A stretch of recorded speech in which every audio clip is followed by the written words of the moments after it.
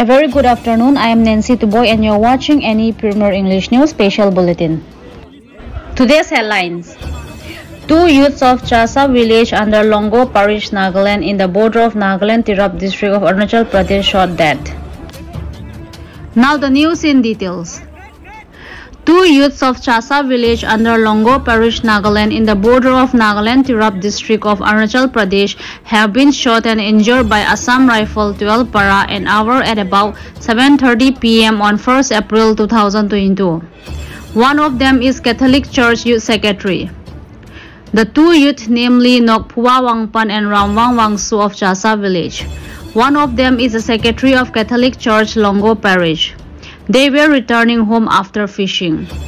The Assam Rifle personnel opened fire on them without giving any warning or asking any questions as if they are criminals. Later, they have been shifted to better treatment at Army Hospital. The people of the village and Konyak Student Union protested this kind of inhuman act on the civilians by the arm. The time when AFSPA have been repelled from most of the district of Assam. This act of armed force enraged the people of Nagaland, and Konyak Naga Student Union demanded proper investigation and serious discussion on the matter.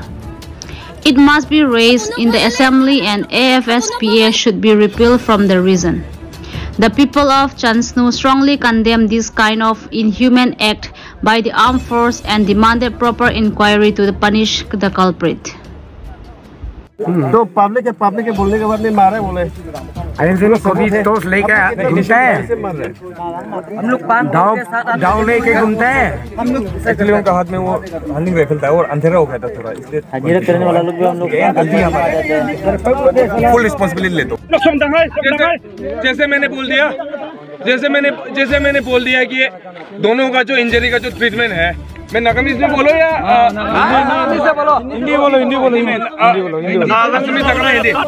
ठीक है, हिंदी में बोलता हूँ। जो भी injury है दोनों का, उसका ट्रीटमेंट हो रहा है अभी एज वी स्पीक। ऐसा हम बात कर रहे हैं, खराब चीज मत बोलो हाँ, लेकिन वीडियो रिकॉर्डिंग हो रहा है। एज वी स्पीक वो दोनों उनको एवोकेट करके ट्रीटमेंट के लिए लेके जा रहे हैं। मुंसा से एयरलिफ्ट करके जोरहाट की तरफ लेके जाएंगे। ठीक है, ये एक चीज हो गया। सेकेंड थिंग, गलती तो हमने मान लिया, पर इस चीज को डैमेज को हम कंपेंसेट करने के लिए पैसा से फैमिली को पैसा कंपेंसेशन देने का, इंडिविजुअल का जो ट्रीटमेंट, हॉस्पिटल का जो ट्रीटमेंट देने का, वो सारे का सारे हम मी एज एन ऑफिसर में रिस्पॉन्सिबिलिटी लेता हूँ कि हम फील करेगा। ठीक है ना।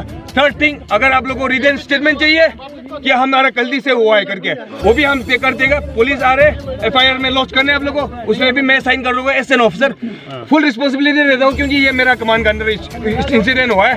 ठीक है, तो ये इस चीज का as a major, as an officer मैं इस चीज को फुल रिस्पॉन्सिबिलिटी लेता हूँ। ठीक है ना। आपका रैंक बताओ एंड इन फ्यूचर ऑल्सो आपका यूनिट आपका मैंने बता दिया 12 पैरा है। ठीक है, हम कौन सा से है। ठीक है, एस्पिरेबल नहीं है। आपका रैंक मैं बता दिया मेजर। ठीक है, मेजर GM। ठीक है सर, 12 पैरा बता दिया। हम आपसे हम पूछा है जिंदा होगा, मैं आपको इश्योर कर रहा हूँ। एक मिनट रुकिए हम पूछेगा। ठीक है, नहीं सर आप देखिए, अगर आपने मिस्टेक से मार दिया, गलती आपका था, आप बन दिया, बता देना, तो मरने से भी आपका है, बाकी भी सिर्फ आपका है। अगर जिंदा भी चले तो रिस्पॉन्सिबिलिटी हमारे है, जिंदा नहीं चलेगा आपका है, जो होने से भी ये कितना तो आपका अंदर में होगा सब कुछ। तो मरना ना बचना है, ये हमारा हाथ नहीं है। बट अभी मैं डॉक्टर साहब से बात किया, 6 असम राइफल का RMO साहब से बात किया, जो क्या बोलते हैं उसको, इंजरी जो है लाइफ थ्रेटनिंग नहीं है, ठीक हो जाएगा और बड़े वाला हॉस्पिटल में लेके जाएगा जो कि ठीक हो जाएगा। ठीक है ना सभी, है ना। आगे का जो हो गया, आगे का जो रिस्पॉन्सिबिलिटी है अगेन मैं ही ले रहा हूँ एज एन ऑफिसर। ठीक है, आप सबके सामने बोलो, मेरा बंदे यहाँ से नहीं चलेगा जब तक ये इशू सॉल्व नहीं होता है। जब तक आप लोगों को लगता नहीं है, आप लोगों को नहीं लगता है कि आप लोग संतोष हो, हम नहीं जाएंगे, हम कुछ नहीं करेंगे, हम ऐसे बचते रहेंगे। ठीक है, आप लोग कितना करेगा हम लोग का।